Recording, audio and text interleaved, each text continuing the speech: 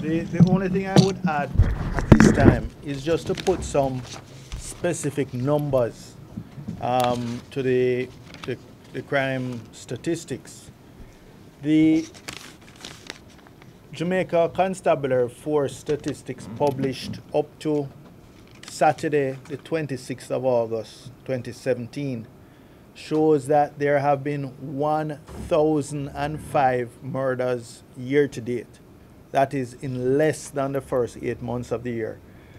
Just by comparison, you will recall that in the entire 2014, there were 1,005 murders.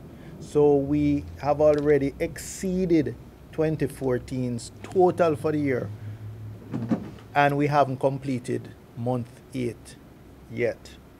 So, and that translates to 197 murders more than at the same period last year. And you will recall that last year was the highest year for murders since the Tivoli operation in 2010.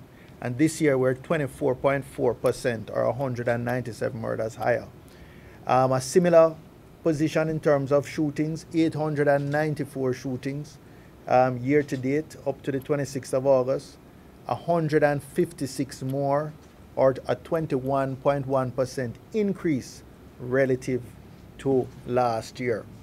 And many of the other statistics are going in the wrong direction. Increase in motor vehicles stolen, increase by more than 50% of the number of police fatal shootings. Which what this says is clearly there is not, the increased figures are not because of a reluctance of the police to take on the criminal elements, because we've seen a sharp increase in police fatal shootings.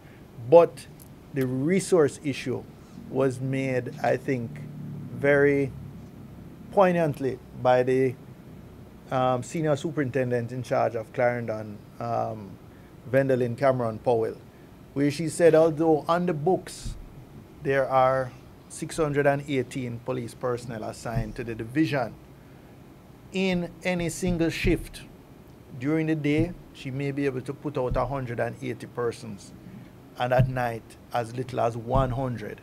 Now 100 police personnel, when you deduct the amounts to man the stations, do guard duty at the lockups, etc., doesn't leave very many to patrol a parish of 300,000 persons, where there are so many hotspots from Racecourse, Havana, Farm, etc., way up into North Clarendon, Frankfield, etc. And therefore, with the best will in the world, it is going to be impossible for the commander to cover all the hotspot areas. So this just emphasizes a point that the opposition leader made in his budget presentation.